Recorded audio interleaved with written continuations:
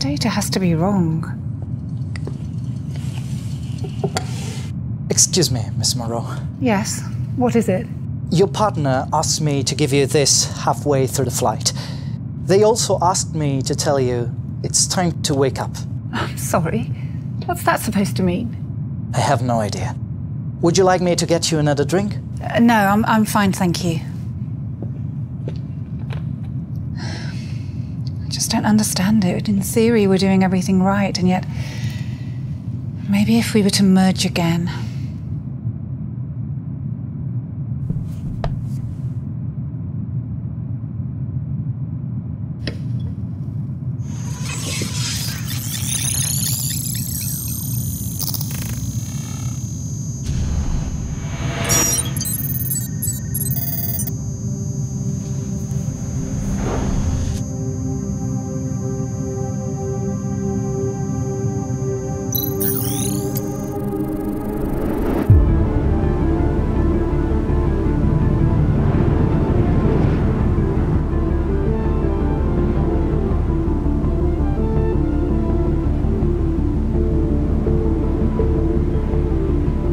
That looks like our flagship office in Tokyo. Yes, that is exactly what it is. I'm sorry, who are you? My name is Entity. I'm an artificial intelligence system. I bring you a message from the future. What message? Ruth, if you don't radically change the way you do things, your bank will disappear in 7 years and 120 days. I'm sorry, that can't be right. You can't be telling the truth. I have not been programmed to lie. I have been programmed to reveal the awakening of the banking industry to you.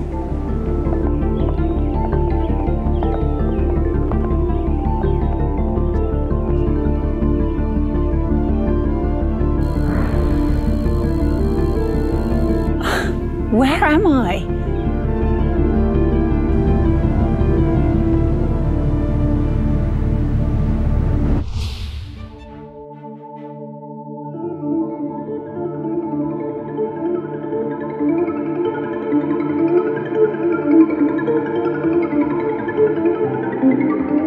The main drivers of the change are always going to be commerce.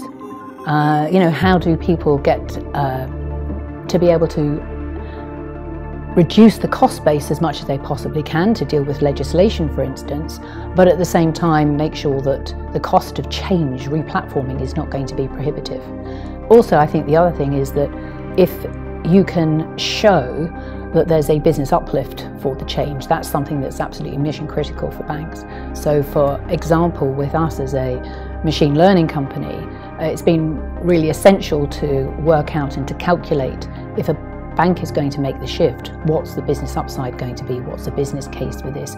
There's an awful lot of talk, a lot of noise, a lot of buzzwords around technological shifts, but the thing that's essential is trying to calculate the business uplift before a bank will make any of those changes.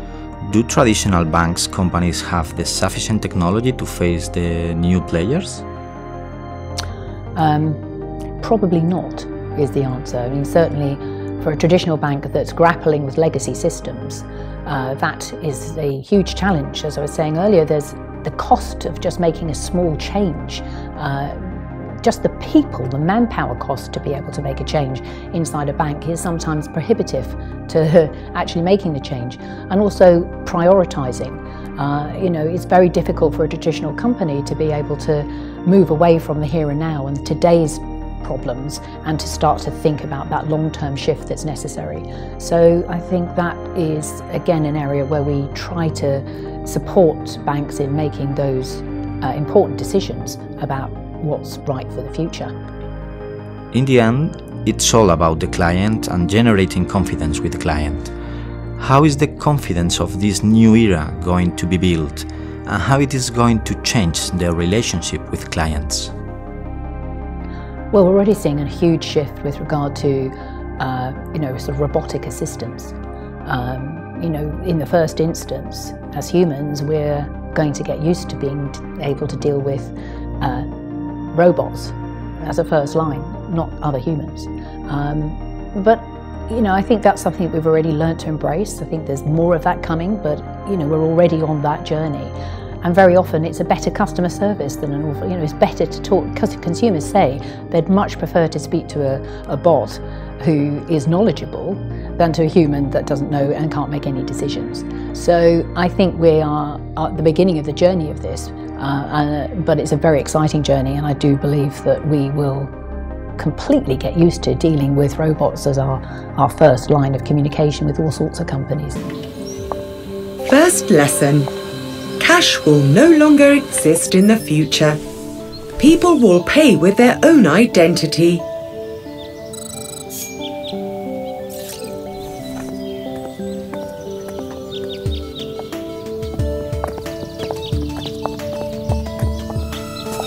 Look closely, Ruth. Tiny sensors will make it possible to look up the price of any product and update it in real time. And thanks to smart contract protocols, we will be able to fully verify the manufacturing process, preventing fraud in the supply chain. If we play our cards right, we could capture thousands of new customers. Customers are now called users. Many of these are not even human. Not human?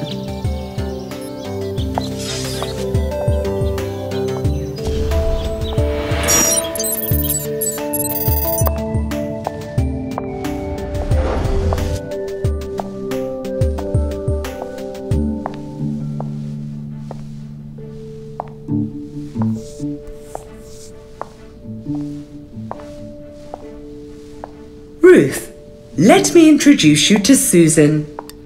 At the moment, Susan is doing her weekly shopping. Well, she looks like she's painting a picture. When her favourite products are running out, her fridge is authorised to automatically restock them. So our things turn into consumers? Indeed. Your cleaning robot purchases the spare parts it needs. In the future, 45% of transactions will be made by things. Well, people, things, users, as long as we can manage their accounts and budgets, everything will be fine. You don't yet see it, Ruth. There will be a total shift in paradigm. Banks will be transformed into trusted blended assistants. I'm sorry, what's that? Trust will be at the centre of the banking sector. From there, different variants will be developed, such as trust assistant advisors for financial services. Let me show you.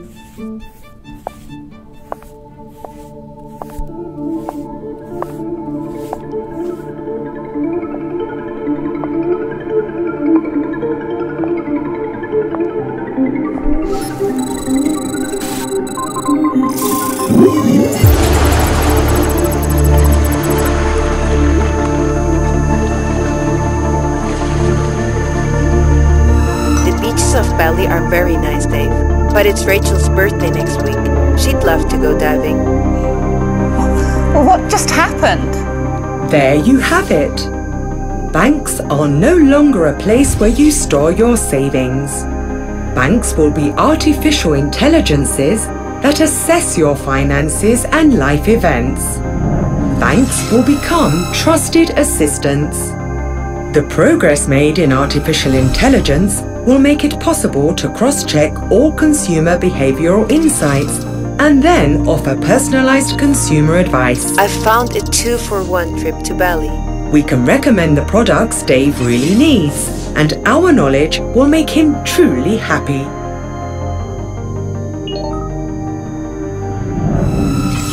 Hello, Dave. Today we have a proposal to make to you that can help you save a lot of money little by little. We have detected that you have a large number of online subscriptions that you no longer use. Do you want to talk about how to reduce them? But we can do all of this. Commit to new technologies and diversify our financial products. Look, Entity, you said my bank was going to collapse, but you were wrong. You haven't seen everything yet, Ruth.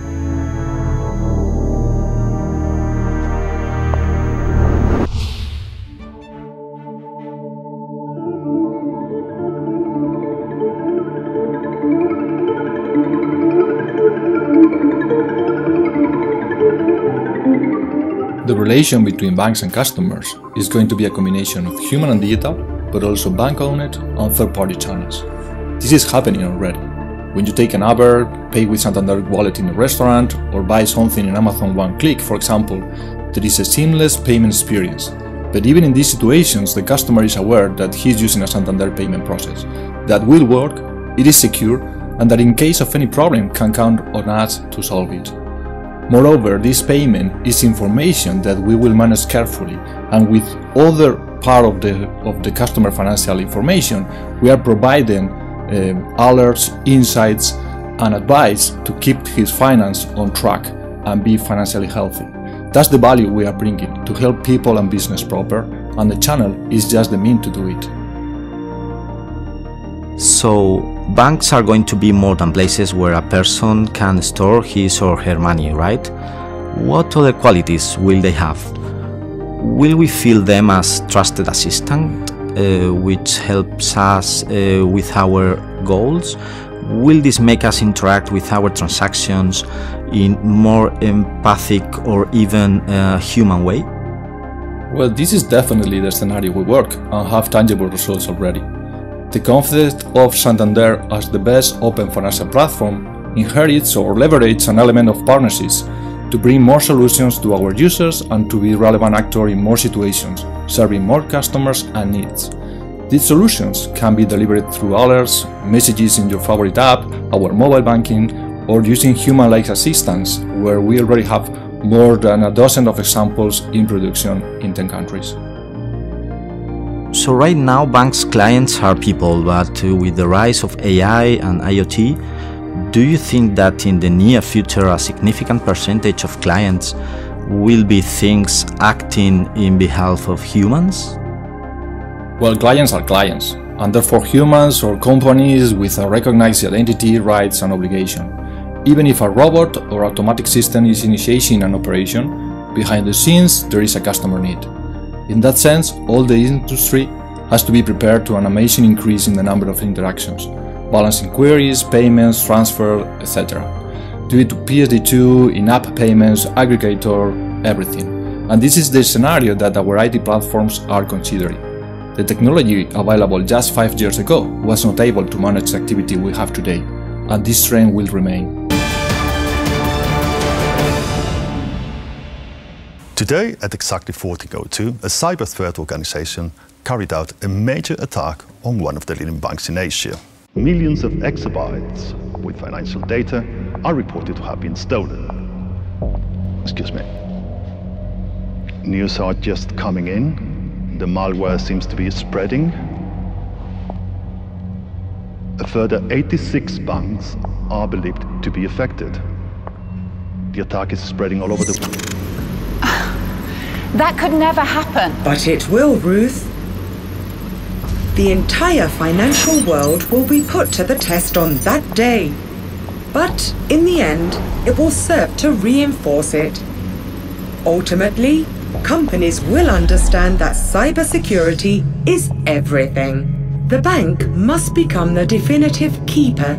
Look at this commercial, which came out a few months after the cyber crack. When the time comes, all your passwords are stored in a single place and protected by blockchain technology, because your transactions in crypto assets deserve to be safer. So, cryptocurrency does have a future then? Of course, Ruth. But when we talk about crypto assets, we are talking about much more than just cryptocurrency. There are other financial assets to consider, such as smart contracts or crypto properties. Taking advantage of the new data management options, many companies will develop their own currency. And although the input and output will continue to be in dollars, euros or yens, most microtransactions will be in cryptocurrency. All this will affect the prices of goods and services, accounting and taxes, as well as payment systems and transactions. The revolution will be complete. But this can't be right. It's much too radical. I know the men and women in the financial world, and they'd never dare to let this happen. You are right. But what if your business organization were obsolete?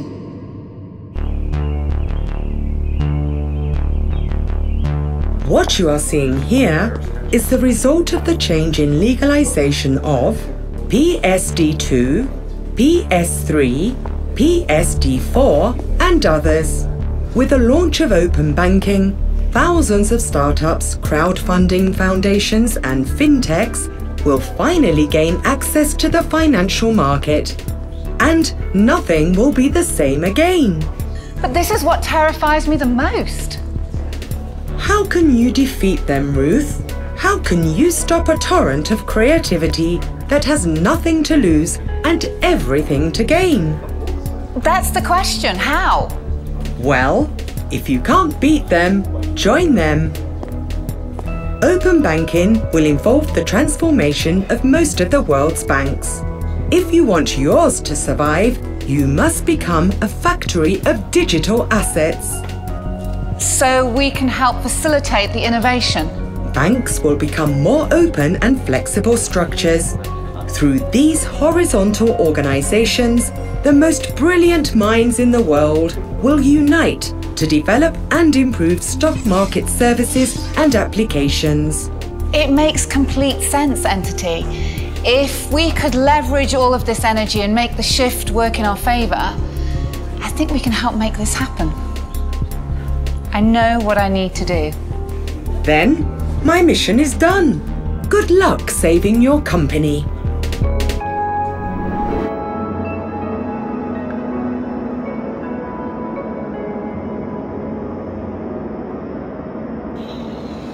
Okay, I think I know what I need to do. I need to arrange a meeting straight away. Hello, Ruth. Welcome to the present.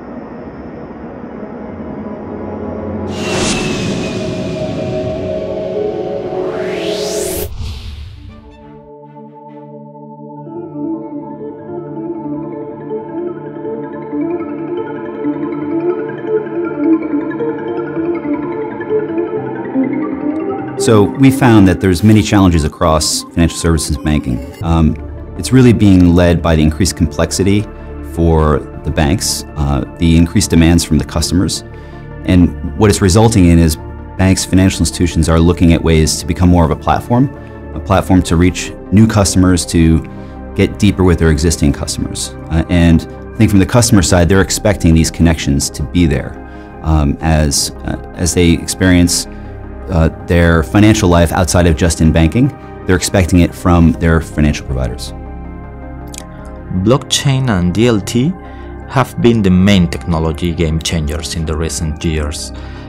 Can you briefly explain your company long-term strategy within the financial sector?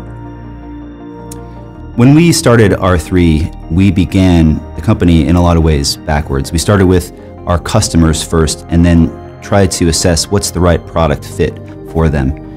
And one of the big requirements that we saw was the ability to connect participants and the ability to get in sync with a set of shared facts, but doing it in a way where you still enable privacy. If you look at the regulatory backdrop of today, it will only increase in the future. And we are firm believers that everyone should be in charge of their own data, whether you're an individual or an institution. And we think that DLT, blockchain technology, has an immense role to play in that. Whether it's digital identity or whether it's the aspects of a portfolio that customers, banks, participants need to be in control of their own data, that's when the peer-to-peer nature of Corda is extremely powerful. Be able to deliver on the promise of what I see is what you see. Regulation plays a big part in the banking industry. How do you see central banks' stance towards DLT? How can GDPR detriment the power of blockchain and DLT? R3 has spent a tremendous amount of time with regulators and central banks over the last 4 to 5 years. And interestingly, with this technology innovation, central banks and regulators are embracing the technology. They view this as a tool to help them do their jobs better. Now, that has to be coupled with aspects of GDPR and privacy, where you have to be able to figure out how can you have the benefits of blockchain technology, which is sharing data, but also have the privacy and the security that regulators will need? Because as we all know, regulators are very open to innovation as long as it reduces risks. And in our conversations with the regulatory community, they're looking at blockchain technology as a tool to increase the amount of oversight they have in markets while reducing risk for their economies or for the markets that they regulate.